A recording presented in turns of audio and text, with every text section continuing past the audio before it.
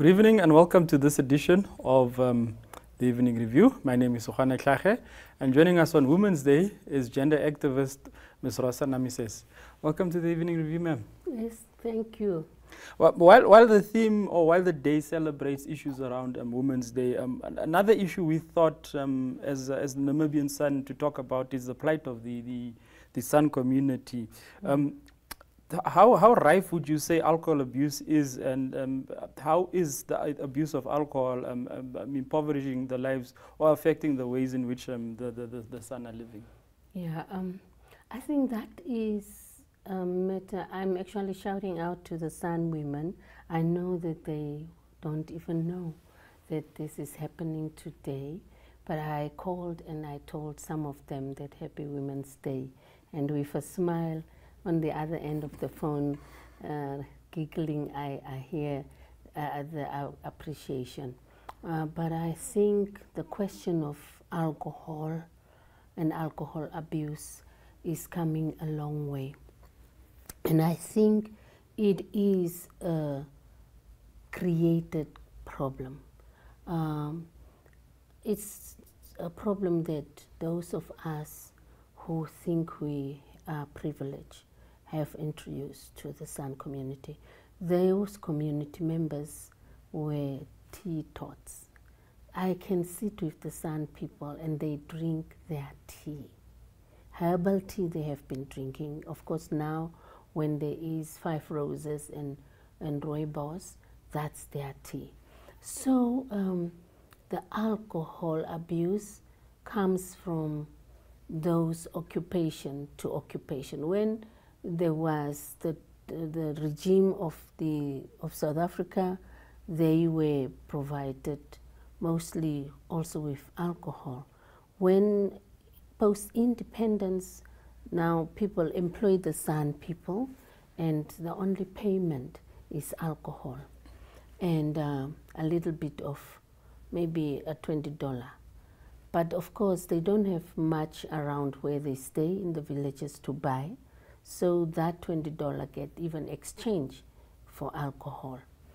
And so alcohol is a very big phenomenon in the lives of the San people.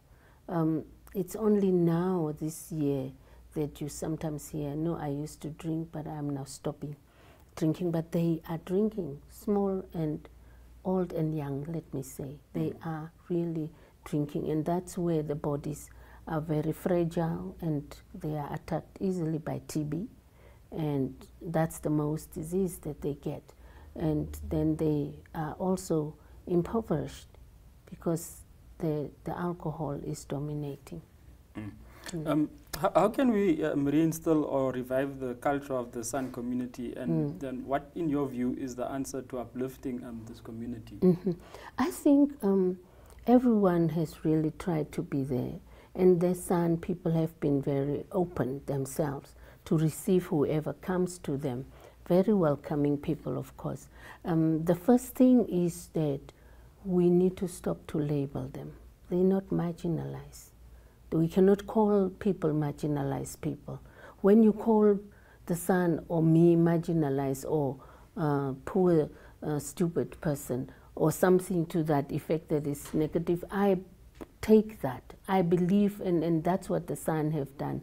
They are marginalized, they are at the margins of, at the periphery of life, and therefore they need and they deserve to be given. That's what the naming is doing.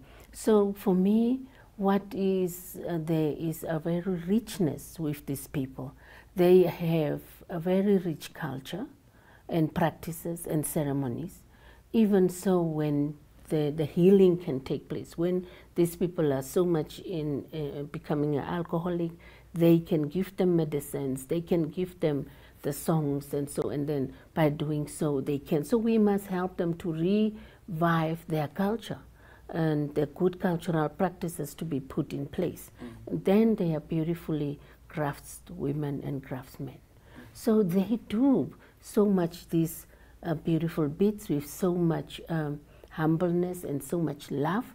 So that is to be helped. And thanks to the foundation, the Nanyai Foundation, that they are really working on that, helping them to put that craft out in a dignified manner, creating beautiful beads and earrings and many other things for them to make a sustainable life. I think that is something we can do. The other is to provide leadership training, awareness workshops, really doing advocacy on their behalf so that they can start to look at things in a holistic way, where the children can go to school because they get called back for harvesting, and they also, for gathering times, they are all there being out of school. So the schools that is provided for the son should be made according to their plan and at the times that they are doing the things. So also they are very good in gardening. I have seen that they have set up gardens and they work with the gardens. So I think we should, they are not so much cattle headers. They are more also wild hunters. So the conservancies have allowed them to hunt a bit, but not with guns and any other, but with the bow and arrow, like they used to be. So that's also an opportunity. So in this, they are doing it the other way.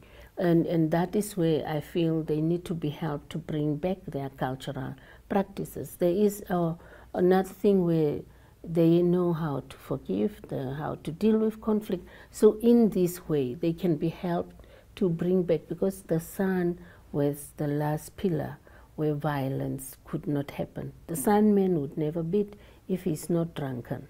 So, but now he beats his wife or his girlfriend, and then to the extent that they rape now and killed.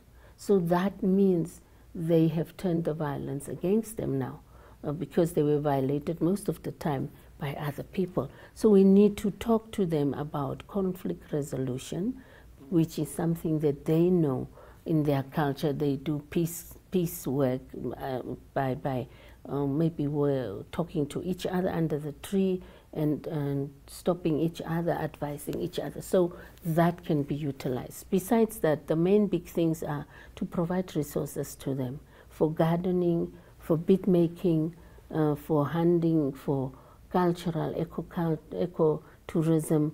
Those are the things that will help them. Yeah.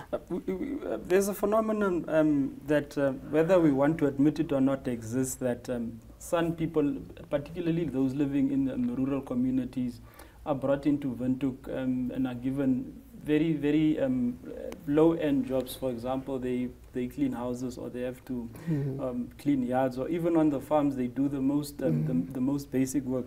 How much of that do you think does that affect the confidence of the San community? That is called cheap labor and also child labor. So that in itself already has made the San community feel like they are enslaved. Because when they are brought into the cities, into the urban area, they never go anywhere. They see, as a little girl, they see that the owner, so-called owner's children are going out in the morning to school, and they don't go to school. So how does that make them feel? I hear them say, you are saying we are nothing. So they feel nothing less. They feel as nobodies. They also feel that this treatment is allowed and that it can happen with them at any time, with anybody who takes them. So they don't challenge that. I think what they also feel is that, because here when they are brought to this cheap labor, it's not something that is beautiful. They get paid for thousands of dollars. So what they say is they have given themselves into the faith, and they become more onderdanig. What must I say to this word? They are more onderdanig people, more lowering themselves to beyond even, they would take care of the dog even in the house, and they are lesser than that, putting themselves like that. And it is allowed by our people, fellow citizens. These are fellow Namibian citizens, and for that matter, they are the Aboriginal people of this land. They should be more highly respected, and the people are not dumb. They know their nature. They know They are like a pharmacist, they are like agriculturists, they are like a traditional cultural person. They know all these things. And so we need to bestow that back to them. And really, the people that continues to put them at the risk of finding employment, not they don't find, being pushed into employment, children, they marry their children now early away, those things, they need to be stopped. We'll continue this conversation shortly, but we'll have to go for a short commercial break. Please do stay tuned.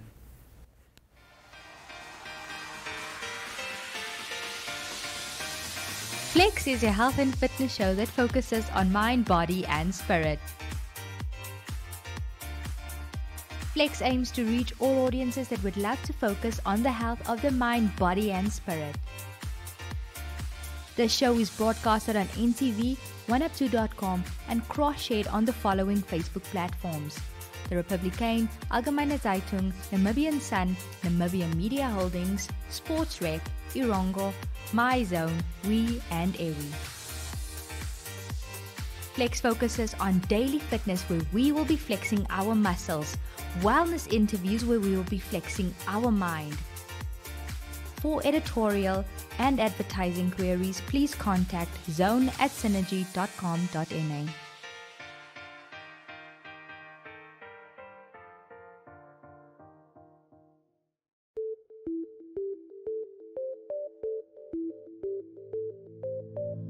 NMH at 1 brings you news from all corners of Namibia. NMH at 1 aims to reach viewers countrywide who are interested in current affairs in a short and sweet format. This show is broadcasted on NTV, 1up2.com and cross-shared on the following Facebook platforms: The Republican, Algemene Zeitung, Namibian Sun, Namibia Media Holdings, Irongo and Vindic Express.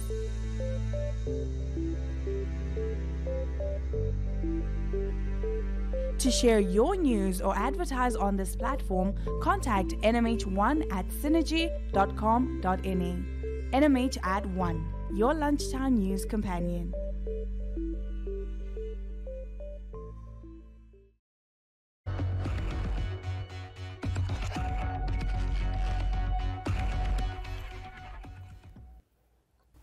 Welcome back to the Evening Review.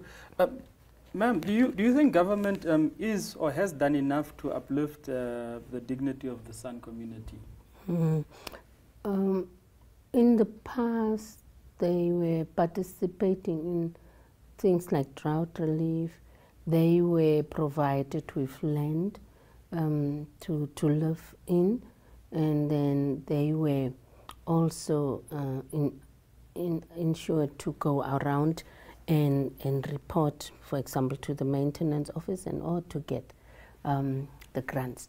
And then there is a ministry made within the Prime Minister's office that is called the marginalised people, which I was now saying we should not call them like that. So government has tried to give them things, but then there was no monitoring and evaluation, and other stronger people have invaded those lands, for example, and they are back into the margin. So nobody monitors and sees and empowers them to say, this is your land. Also, I think because of ignorance, some of the chiefs are selling the land, and then it creates really problems. I think besides that, government provides the grant, child grant, they get, or the pensioners grant, they get. So it's open for them also to participate in this thing. For the San community, I think the question of equity should really start, because they are more on the bottom, So they need to be helped to come at par with all of us, and then we can be developed. But government has tried. And then you've touched on the experiences that you had with the San community. When one looks at the amount or the rate of school dropouts and teenage pregnancy, you also mentioned tuberculosis And I think also want to bring the aspect of HIV into the conversation. What is the lived experience that you are having? What is it that you are seeing and hearing from people within the San community? What is it that I hear? Basically, I think what is there is in the community really is scattered in the first place in different places, villages, and they live there. But what is happening is that the people themselves are not, that they are not organized, but they have a united kind of lifestyle. And I think because of that, it's sometimes very difficult to place them into how you can support and provide them with the necessary help. Also, I think in terms of the health of the San community, there are clinics, for example, there are health workers, the private doctors that has come to establish themselves and work under the Ministry of Health and so on. But I think because of the lack of food intake, nutritious intake, it also creates quite a sickness and ill health. The other question I didn't pick? No, it's just some of the things, the things that they've talked, that they speak to you about, you know, what are some of the experiences that you've had encountering these issues, and how do you deal with it? And also, and then in the health, for example, they don't go and get always treatment. What they say is they would find medicine in the forest. And what they also would complain about in the health is that it's not really a very good support because of their distances where they live. They cannot go to the clinics and so on. So they get sometimes picked up and then go. The things that they talk to me about is the difficulties they have with when children have to go to school. Some of the girls are living with a boyfriend, for example, in the house. And then the morning she goes to school. And then she is a grade 8 learner or grade 7, which is two complex lives. Here you are certainly a child, and here you are an adult woman who lives with your partner or your husband or whatever. So that they really have a problem, but they don't seem to have solutions for that. And that was what we were talking about. They also talk about the concerns about the women who are not participating in leadership. In the committees, there are less women, and yet they are all being trained together. And so the women are asking how they can participate because they feel they are excluded. I also find that they complain about the power is vested with some of the people who are more higher but not speak San languages, who invade the land and they bring their cattle. And because they say they are weak, they cannot talk. So they would want a voice of people that can speak on their behalf. And that's how it sometimes works. And I think the other thing is that they are exploited with culture. Some very important lodge owners or some would take them as long as 3 months, make them play, make them do the cultural performances, but not give them the money. So they would ask, how can they do that? So yeah, those things we answer and we advise and we refer them to the right officers. And if not getting right, they can come back. That's what we say. Maybe just to add, what is your when you take these concerns to government, what is the response, and is there really a willingness from the side of government to address these issues in your experience, having observed the lives of the San people and obviously trying to play a helping hand? I think there is a marginalized sector in the government, and that's where we send people to report, but not much is really coming out from there.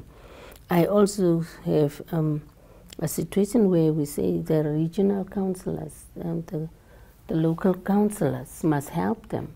And either sometimes you find that you don't find the needed help, you find that you must drive to the nearest, like Grootfontein and like Chumep, to make your complaints about maybe initiatives that you want to take, or maybe about problems that we want to tackle. So the achievement with government is very minimum. It's not a large number of achievement. Yeah, the Ministry of Health drives about with their mobile visits, and they see them there. But the other ministries, no. It's only when wildlife is in conflict with the people. Thank you very much for joining us on the Evening Review. Yeah, thank you. And I think the Sun, I must end by saying they are capable people. We must just enable them with the needed resources and the needed information and acknowledgement, and we will see how they strive with their lives. Thank you for tuning in. Good night.